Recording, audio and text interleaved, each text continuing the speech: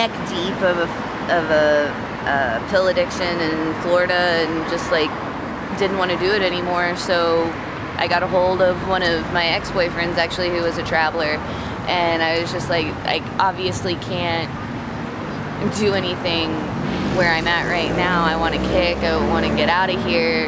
Can you help me? Like, where's the train yard? Basically, like, ready to fucking just get on a train. He was actually already on his way down to Florida in a car with 2 of his other friends. So he picked us up and we started touring the East Coast, basically just going to protest after protest after protest, and fighting cops actually helped us kick dope, which was really cool. What now? What now? Yeah. Who helped you kick dope? Fighting cops.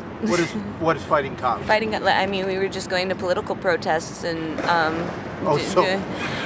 fighting police yeah. gave you purpose.